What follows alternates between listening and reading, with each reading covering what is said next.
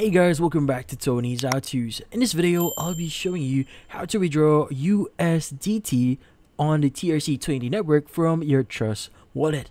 But before we start, hurry up and check out the software just under this video. So let's get started. In this case, you might be wondering, how do you withdraw your USDT crypto here via the TRC20 or Tron network? Well, it's actually fairly easy. So what we need to do first is we need to access our Trust wallet. So go ahead and open up your Trust wallet here. And from here, you go ahead and search for your USDT. Now, in this case, you should be able to see it in here if you have any in your account. But if you don't see it in here, you can go to the search bar at the very top here and just type in USDT. Now, there's going to be a number of choices that you could see here. So we have USDT that use the Ethereum network, we have TUSD, SUSD, and a lot more. But we are looking for the USDT that has Tron on it, because in this case, Tron is actually TRC20. Let's go ahead and click on it.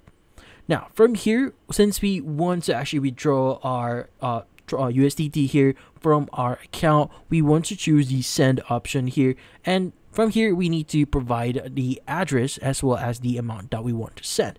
So in this case, where do we get the address itself? So depending on the network where you want to actually transfer your funds, like for example, we have Binance, these steps might be different for you, but the knowledge itself or the general steps here are quite the same. So first things first is you need to access your wallet on your other platform, which in this case, in my example, we are using Binance. So at the bottom right, let's go and choose wallets. And from here, let's go and click on deposit and choose deposit crypto. Now, from here, we need to look for USDT again. So let's go to the search bar, type in USDT. From here, choose USDT. Now, from here, we now need to choose our network. So again, since we want to use a TRC20 network or Tron network, let's go and choose this one. And you should be able to see your deposit address at the very bottom here.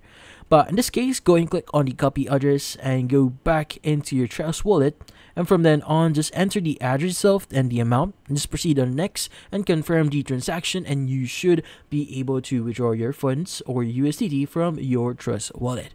Now, some information here. It's very important that you use the same network, which in this case is the TRC20 network here, or the Tron network.